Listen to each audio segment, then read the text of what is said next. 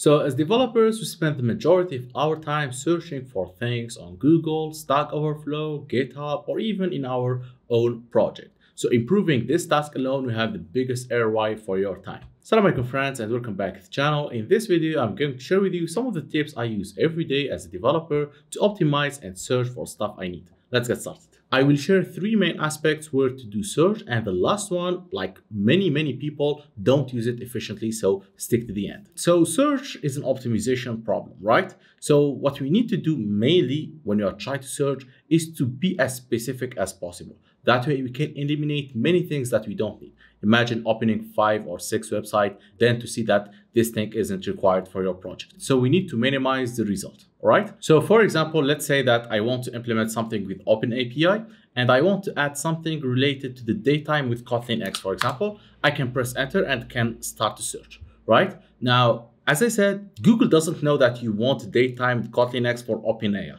Okay, so we want to minimize as much as possible the number of results. So we need to be a little bit specific. So for example, there is this one, there is this one. If you try to view everything, then this is very costly thing, right? So we need to make sure that we are searching for specific stuff. I want to do the Kotlin datetime exactly this one, Kotlin X datetime. So let me add datetime like that.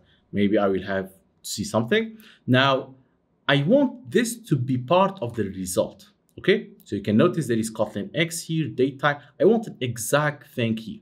Usually, with Google, we do it like that, okay? We do it with 2 backsticks, like following 2 normal stuff. Now, what you will notice that all the result here will only show things that have this exact thing, all right? That's one thing to search for specific thing. Now, pretend that I don't want to have something, for example, there is this successfully something like I want to eliminate stuff from the result. All right. So I don't know. Let me search for multi-platform, for example. I can do minus and I don't want something related to multi-platform. Okay. So I can do multi-platform. What does this mean is that it will eliminate anything related to multi-platform in the result. So you can notice that there is multi-platform here. I think this one, for example, when I search right now, it will remove that multi-platform thing. So combining these 2 things only will reduce massively the number of things you will see, okay? So this will move the results much closer to the thing you want, right? So these 2 things alone can help you do that. Now, you can go further by specifying which website you want to search for. For example, I want to search only on, for example, GitHub. I think I can do it like that, and then exactly you will notice that what I see here only referred to GitHub, for example. I can do same thing, for example, searching for Stack Overflow, right? For example, the result here will be only for Stack Overflow. One cool thing also, here you notice that there is date here, okay, 2021. For example, there's 12 months, right? You can also specify like after a certain year, for example.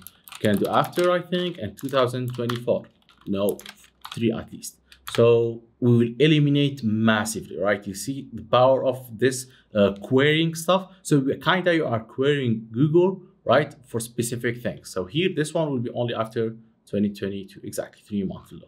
Okay, so here I'm just demonstrating. I'm not actually searching for a thing. It's just an example, right? So you can notice this combination of these 3 things: the exact, the site, the after, specifically the after, because sometimes, for example, I was searching for some multi-module setting, right? And I know that this one, the community started doing this one, like until compose stuff. So I eliminated almost everything from 2020, for example, or 2021, something like that. So this improved massively the result. Okay, so that's the main idea how I approach search. I try to eliminate the non-relevant stuff for my thing. And then like for in the beginning, of course, I don't do anything like that. But after that, if I start like noticing that I'm not finding what I want, so I will start giving up and start specifying my query as much as possible. Awesome. Like this is querying on Google. Now, if you take your project also, sometimes I notice a lot of people don't know how to search properly in their project. For example, like most of us will do the following here. We'll search for, I don't know, let's pretend I'm searching for a function, right? Let's take a function that is here. I don't know, go async. Like most of the time, if you do go async here, sometimes you will get it like that. You'll get it here, for example. I don't know, you will get it somewhere, right? Double shift will search everywhere and everything. But sometimes if you have really specific need, right? Because as I said, a lot of people search with this all, but they can search with classes. I want only classes. I want only some files, right? I want only some symbols. Here symbols mean variables, functions, stuff like that. Search for actions. This action is also very powerful. Like I can search, for example, select history, for example, or select history for selection, for example, show local history for selection. Okay, now you can do it here, but sometimes it will be problematic. You can do Command Shift A, for example, or for this one, Command Shift N, and you can start searching specifically. And in many other places, we want to search some specific string, like any character stuff inside the files. What I can do, I can, for example, search where are all the delays.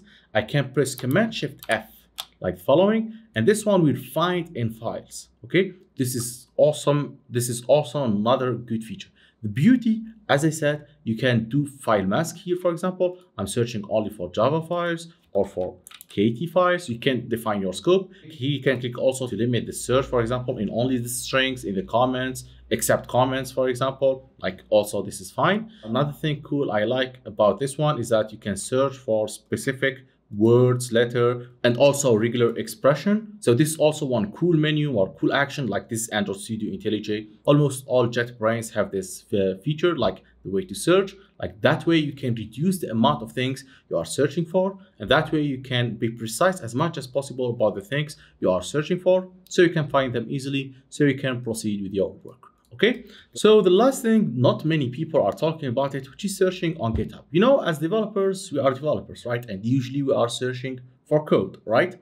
GitHub has many codes, so it makes sense that we can search here as well. Okay, you can search for specific repositories, like you can go here, go to file, you can search specific files. For example, let's say I want to find something related to view model.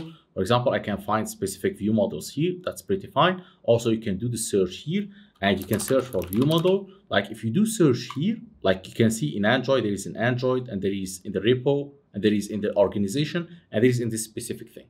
You can notice that you can find things easily here. View model, like view model declaration, view model stuff in this repository. So this means that we can search for many stuff. For example, as I told you, I was implementing previously OpenAPI generation using a YAML file, right? What I can do, I can search all GitHub for people who are using this thing in Kotlin. And guess what? We can, like this is the thing, we can specify and condense our search to only, for example, Kotlin. Like this is GS. Okay, I don't want GS. So what I can do language dot and do Kotlin, this one. Okay, and boom. I will eliminate everything. So you can notice I start getting this thing, right? So this is a result, how they are using this API generate. So I can notice they are doing this one, doing this thing. Maybe I had a problem with specific stuff. At least I can find, for example, usages, how they are using this one. Because sometimes they are using it because I had a problem. It wasn't working for me, right? So I wanted how other people are using it in their Kotlin files. So I understand how to fix my issue. Okay, and you can notice the amount of results. Like, for example, you can notice this big files. I understand you can save them. That's beauty. You can save a search, then you can get back to it later on. What I can do right now, I can just explore how things. Okay, this is awesome. Like you can notice for this thing, this is cool actually to make my project or my compilation depend on this one. So this one will always execute before my Kotlin compile or Java compile. Like this is pretty old, I think. Don't know where, 5 months ago. Okay, that's not so old, right? So this is the idea. For example, I had previously also one thing. I wanted to search for JUnit 5 plugin for grid, right? So first thing, this is the thing I wanted to search JUnit Android, right? So this is the repo. You'll notice, okay, it has many stars, how to implement it. Okay, we'll implement it like that. Cool, awesome. What I did, I grabbed this thing, get back here, and always search for this one. So what will happen is that you will notice who are people who are using this one. For example, guess what? Mega is using this one. Like Mega is famous Android application, something like Drive. This is actually a big open source project. You can check it. This is a cool thing to learn about new stuff. So you can notice that Mega is using it, right? There is Android, JetBrains by Android. Okay, I don't know about their application here, but you can notice that the amount of people who are using it, like this is bigger. Like it means like it is kind of the official way to do JUnit 5 in Android. All right. So it means I'm safe. I can start using it. All right. Like many people are using it. That's fine. And finally, you can customize the way you are doing search. For example, we limited this to Kotlin. I can limit for specific repositories. For example, I can do repositories. Maybe I want to search for now in Android, for example. And of course, like this simply means go in at that repository and try to search for it while you are doing it here. But this is kind of the biggest way and the fastest way to search. You can search for commits. This is also fine. Maybe you want specific things to commit. But last thing, for example, you can search for specific stuff using the quotation like normally. So I'm searching for Kotlin datetime and also Open API generate. Okay. So what will happen is that you can go here. Exactly, this is the one. You can notice I'm searching for this one and this one. I'm making sure to find this thing as a whole, right? Like for now, it will find it as a whole because it is simple word, but you can add the string quotation to search for the exact thing. So you can notice I find it easily. Here is the code I need. Here's the map. I need to do config option. And for the datetime, I need to give it Kotlin X data. Okay, this is funny because if you go to the library and you try to understand about the parameters, you will find that easily. So if you go to the generator, for example, and press simple Command F, right, and do date, for example, search for date, you will notice that the date library, use the date library like that option and use it here. I think it's using exactly Kotlin X data.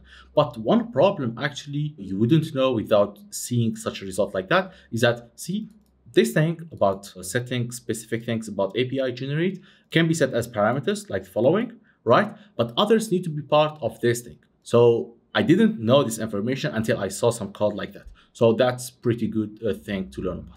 Okay, and for more optimization, I think if you go here to the code search syntax, you'll notice, like, for example, this is the exact match, right? For example, there is Boolean stuff, the not, for example, and there is qualifiers.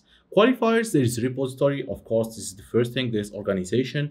Let's say you want to search only in Android organization, for example. You can search for language. This is the thing we did. You can search for path.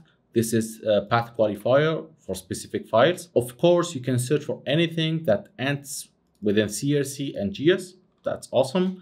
I think there's extension also. I don't know if there is extension. This is the languages. Okay, the languages, you need to be sure about the languages. Okay, so there are many things. Just try to check. There is content qualifiers. There is regular expression. Finally, there is case sensitivity. Okay, this one is by default case insensitive, right? And you cannot make code sensitive search. Okay, this is a cool one, but that would be problematic sometimes. But fine, like as we said, we're just trying to minimizing the amount of things we need to search for.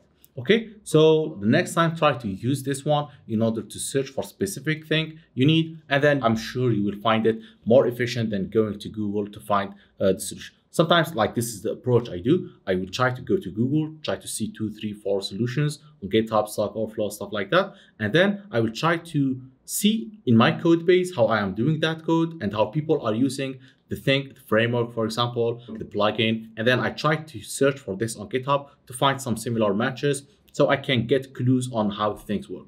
All right, so that's pretty much it for this video. Thanks a lot for watching this video to the end. If you like this kind of tips video, let me know below in the comment. I will try to make more videos about that. Thank you very much and see you in the next videos. Assalamu alaikum.